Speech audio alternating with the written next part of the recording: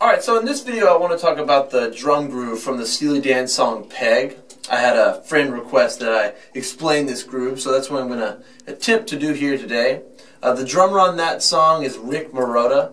There were lots of different drummers on that record, but Rick Marotta was on Peg. And so, like I said, I'll play the groove, and then I'm going to break it down rhythmically, and then I want to spend a little time talking about the subtleties and the drum's tuning style and all of that. So, the tempo is about here. So it's 1, 2, 3, 4.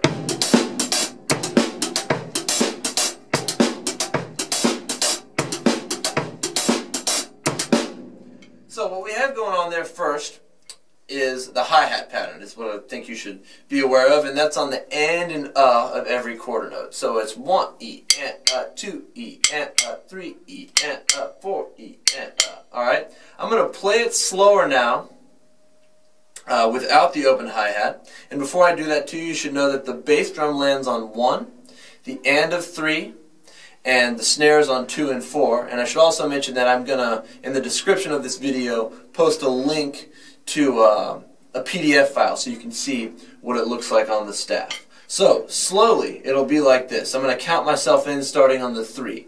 So, 3 E and 4 E and 1 E and 2 E and 3 E and 4 E and 1 E and 2 E and 3 E and 4 E and So, get that down first.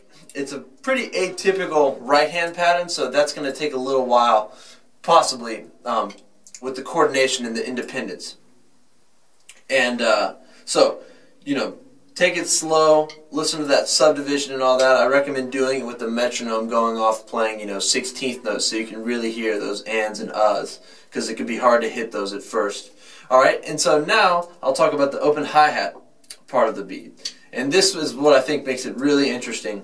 And it's kind of hard to understand what he's doing. He's opening the hi-hat on the of 1 and the of 2.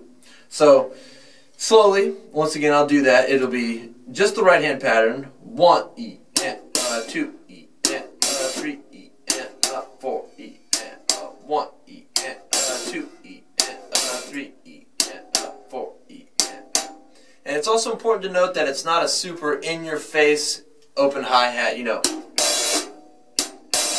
That's not the sound. It's more of a subtle texture that's just sort of under the radar. And I think this makes it really interesting. So with everything else and a little bit faster than that, it's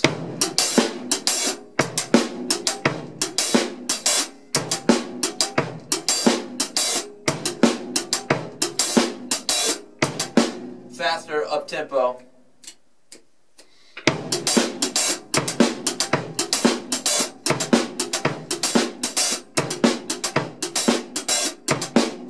So, you want to take it slow at first, like I said, and just build up those parts. And then once you get it down and up to tempo, play it with the tune. And then while you're listening, you'll be able to adjust anything and get even more, a deeper insight into what he's doing. And so just a little bit about the drum sound. It's a very dry drum sound. And so, which means there isn't really any reverb at all. And this is typical of lots of Steely Dan records. But in terms of tuning and just making the drum sound that way, I recommend moon gels, which are just these little gummy things you can put on your snare, easy to take off and put on. These muting rings some people like, which do basically the same thing. Even if you get extreme, more extreme, put like your phone or just some weight on there will really make it have that dry sound. And then, putting stuff in your bass drum as well. And obviously the deader the room is that you play in, the more you'll have that sound. So you can't always have control over it. If you're in a gymnasium, no matter what you do to your drums, it's gonna be a lot of reverb there. But anyway, just give that stuff a try. Listen to the record and take it slow and have fun with it. All right, thanks.